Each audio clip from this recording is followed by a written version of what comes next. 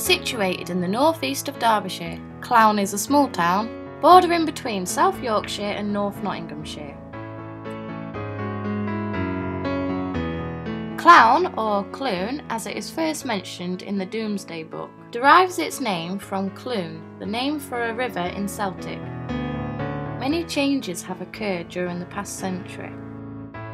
Many old buildings have been pulled down to make way for new structures. This is to accommodate the growing town. Mill Street is the centre of the village, still providing many essential supplies. It still retains its character despite the building of two major superstores. Every year Mill Street plays a key role in the Remembrance Sunday Parade.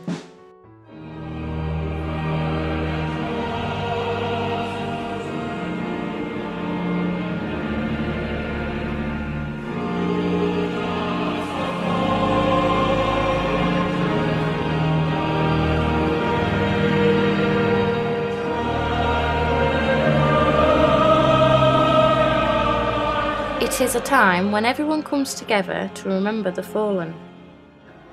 The cenotaph itself was built in October 1919. Across the road is the Old Girls' School, which has now become a village bar. A couple of years ago it hosted the reunion of the Lowestoft evacuees.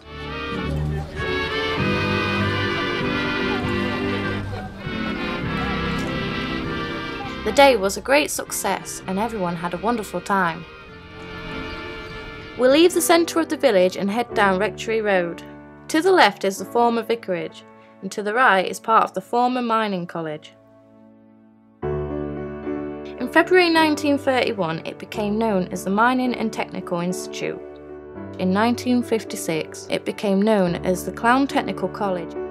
Sadly, with the demise of the coal mining industry, most of the college was closed. Thankfully, one of the original buildings has been saved for restoration. The plans to build on the site are still yet unknown. Across the road is the Rectory House, first built in the 1880s. The annual garden parties held there were always well supported.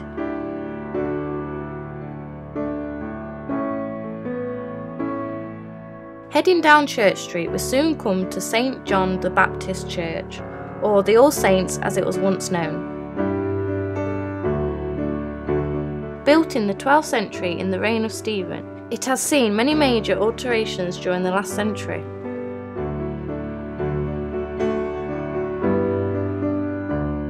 It is a favourite to many people who favour the church in which they choose to marry.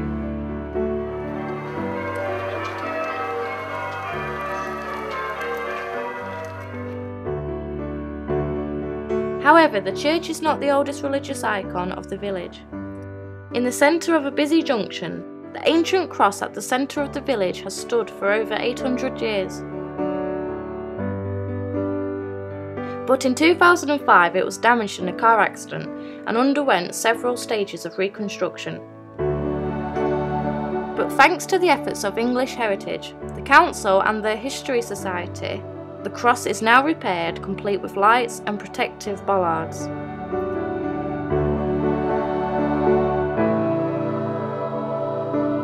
(1887) saw Southgate Colliery open for the first time, bringing with it the arrival of the railways. Both railway lines came through the once small village until 1968, when the stations were finally closed.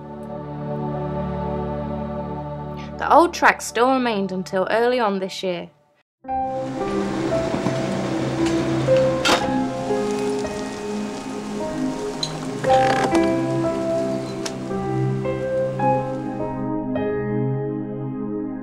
Cut up into sections, the track was taken to Cresswell where it was finally dismantled. During its time it saw much railway traffic. The coal wagons from the local pits to the passenger trains and their trips to the coast. What remains of the line is now used mainly as a footpath for dog walkers.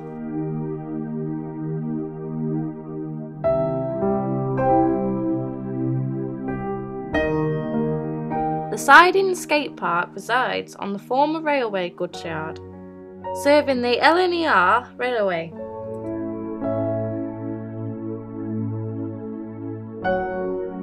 Hidden behind the trees and bushes, the railway station and tunnel still remains today.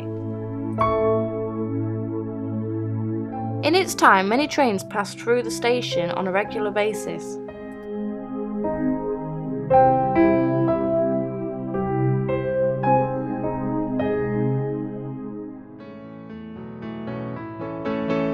Booton Lane was home to the Clowne Secondary Modern School, which opened in 1939 as a girls-only school.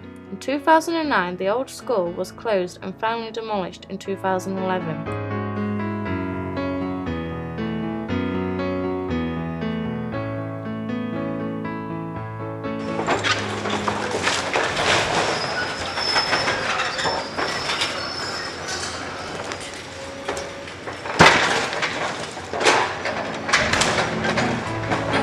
Replaced by the state-of-the-art Heritage High School. The new buildings had already been built on the school fields, which left the old school site ready to be cleared and become a new sports field. Heading down Rotherham Road, Howlsthorpe Dam, or locally known as Bumpmill Pond, is an idyllic place for fishing.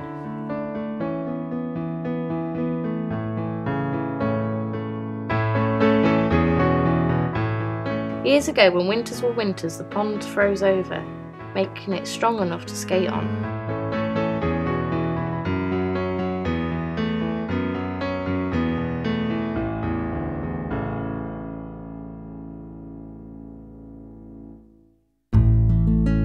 The community centre may not be central of the village, but it still remains central to many of the residents and organisations.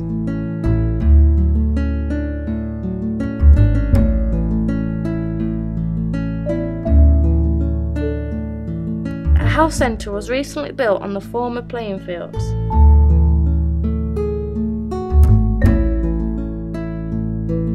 Rathu's on North Road opened almost 80 years ago by the late Walter Douglas Rathu and is still very much in its 1920s splendour.